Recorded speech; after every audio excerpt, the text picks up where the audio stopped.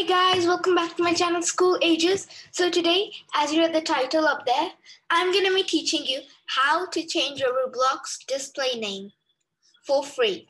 As you know, the update has came and you can change your Roblox display name. You know, the thing which pops up over here. Yeah. So let me show you how. I'll open Microsoft Edge or Google Chrome, whatever you want.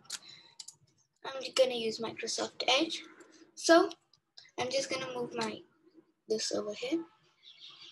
Yep. Okay, so I'm on my alt account for this one. I'll tell you later. So first of all, what you want to do is open a new tab and type in Windscribe VPN. Yeah, so once you type that in, all you have to do is just click on this one, the Windscribe free VPN. Yeah.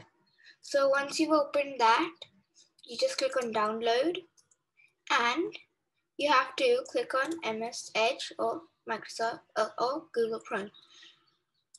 Okay, so all I have to do is press get. Add. So if you're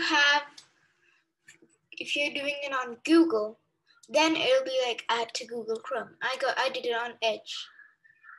Okay, so now I can close the tab. So as you can see, it came up here.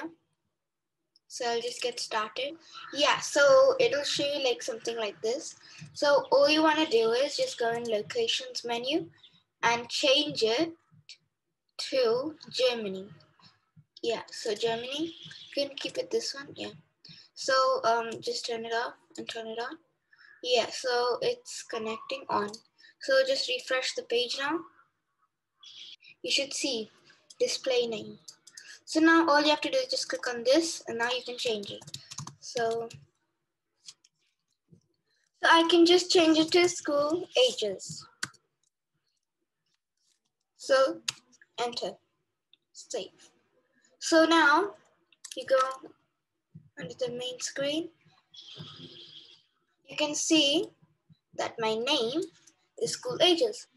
Yeah, so I hope you like the video on how to change your Roblox display name. So whenever you join a game, you'll be able to see your username or whatever your display name changed in it. So I hope you guys liked that video, and don't forget to like, share and subscribe, and I'll see you in the next video. Till then, bye bye.